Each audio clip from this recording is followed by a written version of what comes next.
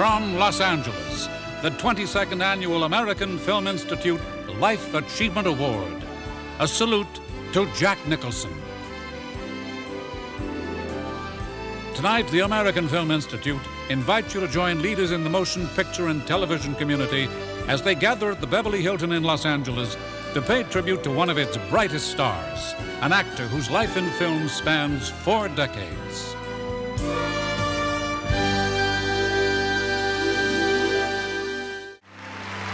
Ladies and gentlemen, Warren Beatty.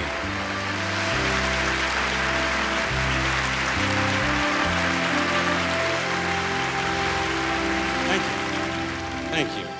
For the benefit of the American Film Institute, it's a great pleasure for me to be able to come here tonight and to pay honor to the films of and the lifetime achievement of Jack Nicholson. You know, when he expressed to me some slight amount of uneasiness on the area of, you know, the lifetime aspect of it, I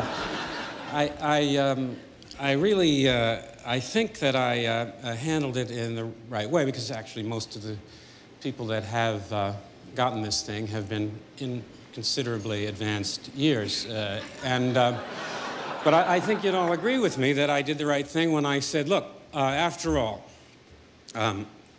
for instance, you know, when I was a kid in grade school in Virginia, you were the leading man in the movies that all the kids in my class wanted to see, and I just think it's very exciting for those of our generation to come and pay respect to an actor of your generation. So I just... Right.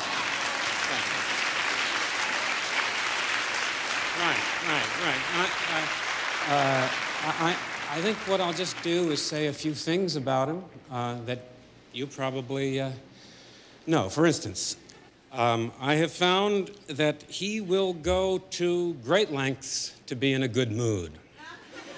Far greater than I will.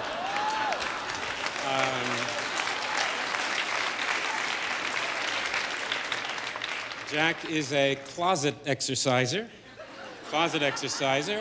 You'd be surprised. He's in pretty good shape. And I want you to listen to one thing, please.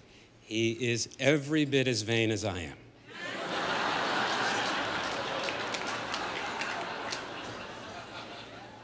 He is honest.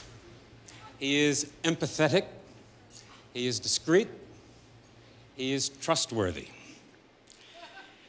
He continues to cultivate the art of friendship and the art of living with the same grace and avidity as he does the art of acting, and I don't know any artist in those 3 fields that I value more.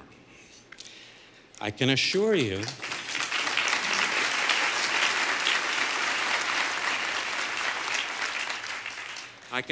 of one thing. He may not be at the beginning of his career, but he is definitely just getting into the middle.